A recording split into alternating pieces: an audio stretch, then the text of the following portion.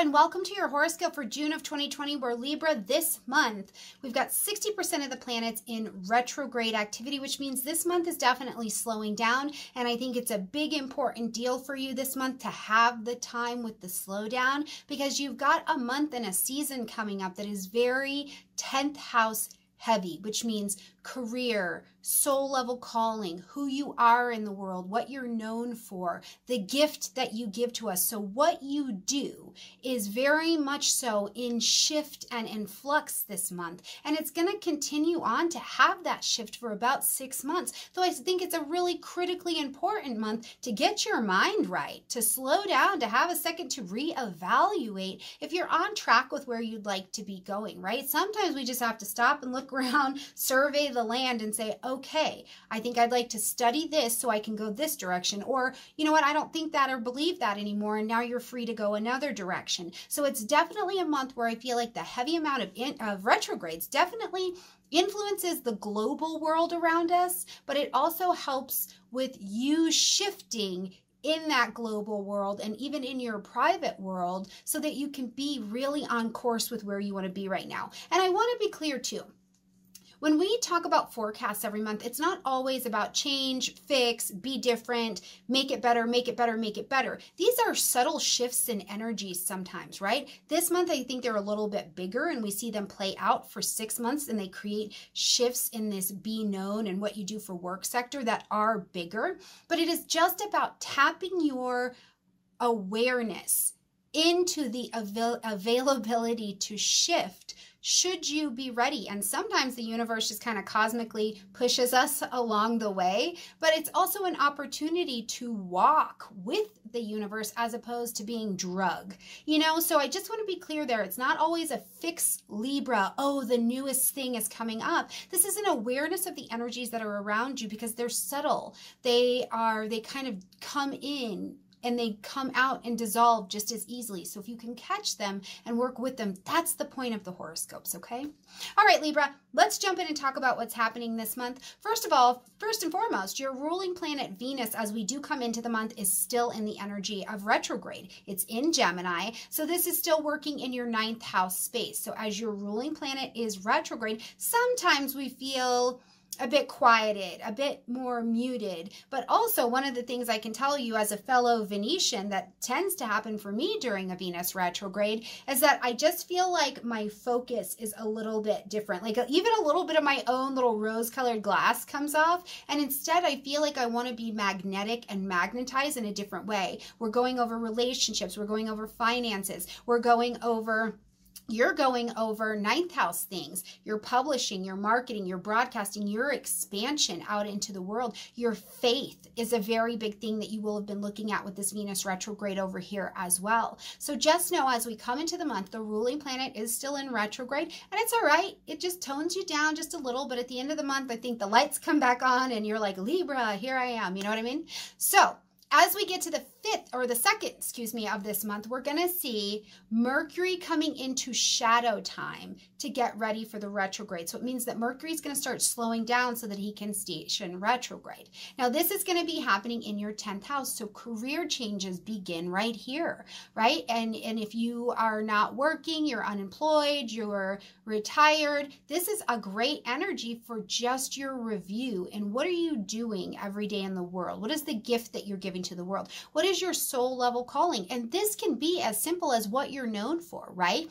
Were you married and now you're not married, so you are known as something different in the world? Were you single and now you're a parent and now you're known as something different in the world? So who we see and know you as in public, in the world, this is going to be the time where some evaluation, some thinking, some shift is going to become available. But first, the energy slows down. So become a little bit of aware, right? What are you starting to see in these shifts in your industry even, or in your job, or in how you show up day to day? Start looking at that on the 2nd. We'll review it between June and July.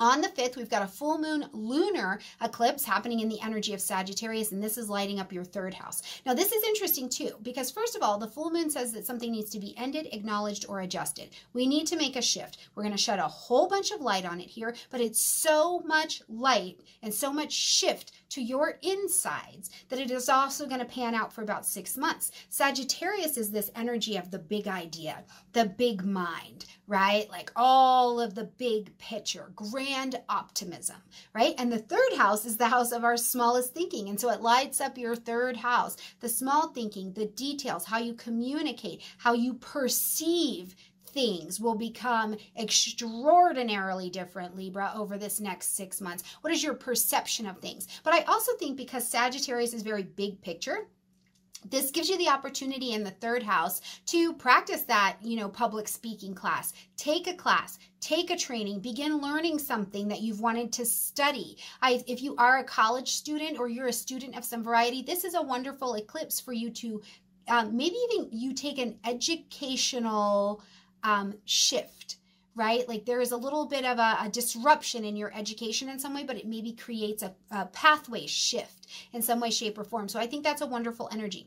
This eclipse as well gives me the idea that if you have contracts, you're trying to buy a house, sell a house, redo the lease, you've got anything you need to negotiate, this is going to be a strong energy for you. We are in high retrograde. If you're working on something that was already in the works, I think the energy is strong for you here at this lunar eclipse to see all the details. Make sure you've got the big picture in mind, but also catch the details that you need. Now, if this is something that is new and coming to your table, I would tell you, even though Mercury's not in retrograde on this day, this eclipse is intense. It's an intense amount of energy, right? We kind of lose our balance, we lose our focus. So just make sure if you're working on something new right now, you keep receipts, you have somebody else look over it with you to get the fine print, all of that good kind of stuff, okay? Just make sure your communication gets to be as straightforward as is possible, okay?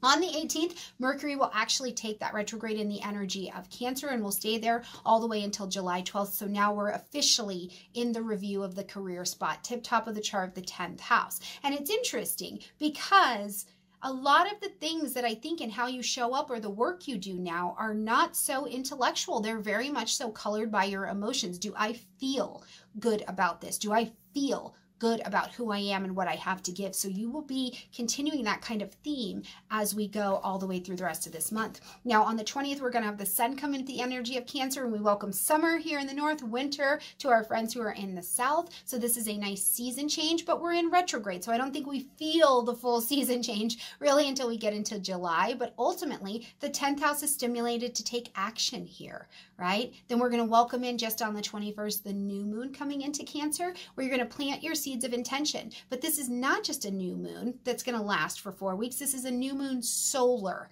eclipse. So you're going to plant your seeds of intention for something to bud over this next 6 months. Now, I also think here, because this is at a critical degree, 0 degrees of Cancer, it is the indicator that at this solar eclipse, not only are you driven by a lot of emotion, but you're driven by this sense of security or family or support at this particular moon. And you're looking to create that in your work and in what you do, right? You're looking to really do or be a part of something that feeds, that nurtures.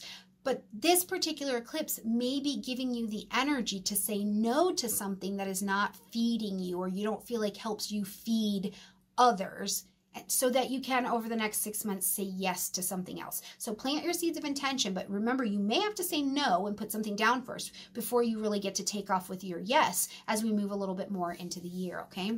On the 23rd, Neptune is going to take a retrograde and be retrograde all the way until the end of November. Now, Neptune is going to retrograde in the energy of Pisces, which lights up your 6th house. When Neptune is forward, we have the space for some daydreaming, right? It kind of softens our reality and things like that, right? But as Neptune goes retrograde, it's like, boom, concrete reality. So in the area of your health, which includes mental health and well-being, as well as your daily health regime that you're taking on, right? It has to do with how you care and how you are of service to other people. It also has to do with just mundane daily things, the work, brushing your teeth, the little schedule, the people got to go everywhere. What's the schedule? The daily routine falls in here as well. So it's very concrete. So what I can tell you is while Neptune is retrograde, well, it's going to be working to have you create a new vision of what you'd like this area of your life to look like so that you can have that in a material sense as we come into November.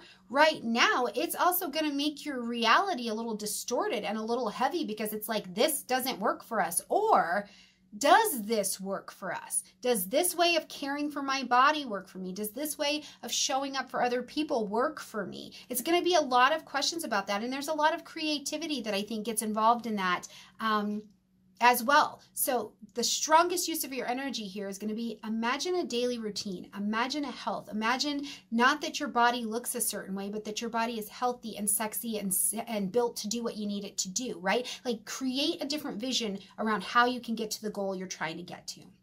On the 25th, ruling planet Venus comes out of retrograde. It'll be out of retrograde at 5 degrees of Gemini. And this is going to light up, again, this 9th house space, except for now, everything you learned, everything you looked at. Does this educational plan have value for me? Does this training have value? Did you take the training during the retrograde and now it's up to your ability to make money or make social contacts? Or did you make social contacts and now you guys can really activate as Venus is out of retrograde? Either way, Venus here in Gemini has a strong emotional intelligence component to it, and it's making you magnetic in this area. So publish, market, broadcast, put yourself out there, put that book out there, get that YouTube channel going, teach that class, whatever it is, delve into faith. Delve into that faith. Oh, it is beautifully magnetic. I think that Venus in Gemini is the space where the head and the heart make the longest journey. This is the longest journey, right? And they get to be on the same page in a very diplomatic, balanced, harmonious kind of way. On the 28th, Mars is going to enter into the energy of Aries. Now, Aries is your 7th house energy. It's right across the street, the opposite energy. So Mars is action, energy, assertion, movement. We're doing things, but it's also your desires. Now, the one thing that Aries does is it trusts its instincts. So I would tell you, while we've got Mars here in Aries, lighting up your relationship zone, conscious, chosen relationships, be sure to trust your instincts around some of these relationships, right? I would tell you here, because Mars is firmly rooted here, if there are actions that need to be taken in relationships, if there are conversations that need to be had, if you need to nurture some relationships in order to have them be healthy and well and on track, this could definitely be the time where you find yourself being very busy and doing that. And also, I just think it brings a little bit of fun into relationships as well because the energy is there. It's moving. It's like, yeah, let's do some things. The other thing is, face-to-face, Zoom to Zoom, virtual, whatever, you could just be having more contact in relationships. Now, yes, Mars sometimes does walk a fight up to your front door. And if you need to have the fight, if the thing needs to happen, if there needs to be a little bit of heat on the other side of some conflict for it to resolve, Mars will definitely do this. But trust your instincts when it comes to relationships, to contracts, to things like that. Now, the 7th house is also the house of your open enemies. You know this person doesn't care for you, or you know that you don't care for this person. So truly, if something needs to come out, Mars is the energy to make that happen, okay? As we get to the 30th of the month, we're going to see Jupiter and Pluto coming together again for the second of their third conjunctions that we're going to see. Now, as they came together the first time in April, they were both in direct fashion. So they were both moving forward. And as they came together, they said, you've got a desire and we're going to give you drive, focus, willingness, action, and the ability to see why you would change this 4th house area of your life. Home, family, real estate, property, your internal foundations. Literally, even you've got all this career energy going this month, Libra. If you're not happy with what you do and you're like, I want to move to a different place to be able to do that, or I want to work from home to be able to do this particular brand of work, this could be the energy that you started creating that in April. So think about it. In your home life, in your home zone, in your own psychological foundation, your emotional security, what did you start working on in April? Because here, as we come to this conjunction in June, they're both retrograde. So it tells us that you're going to go back over those plans and those actions and those designs in order to keep, you got to adjust them in order to keep going. So you could go be going back over that plan. You could be like, oh, you know what? I did move and I don't like the move and I want to go back home. Whatever it is, Jupiter and Pluto here have you in review of an exact portion of something you were already working on, but this time they show you, Libra, that you've got an immense capacity to overcome your challenges and be efficiently and effectively and driven and successful. And I think that that is a beautiful energy to be leaving this month on. Now, we will check back in on the progress that you've made with this bad boy when we get to November. So you've got 3 kind of little check-in points. Do the thing, review the thing, flourishing, right? So just kind of know the pathway there, all right? Okay, Libra, it's a busy month. There's a lot of energies that are shifting. If you can clear your schedule, give yourself a break this month anywhere that you can, especially around the eclipses. I think that is entirely useful. Spend some downtime if you need it and kind of take a wait and see attitude on a fair amount of things this month. Watch, step back, wait and see what happens, and then act, okay? All right, you guys, I've got people lined up for the eat and greets, and I am so excited to bring these other astrologers to teach with you. I know Rick Levine and I are coming up teaching you a little bit about transits. Terrence Gardino is on the way. Maurice Fernandez is coming. Gemini Brett we saw. I mean, just so many people have said yes to these eat and greets, and my heart is so full over that. So I hope to see you at them and in them, okay? Like this video, comment, share, subscribe, and I look forward to seeing you next month. Love you, Libra.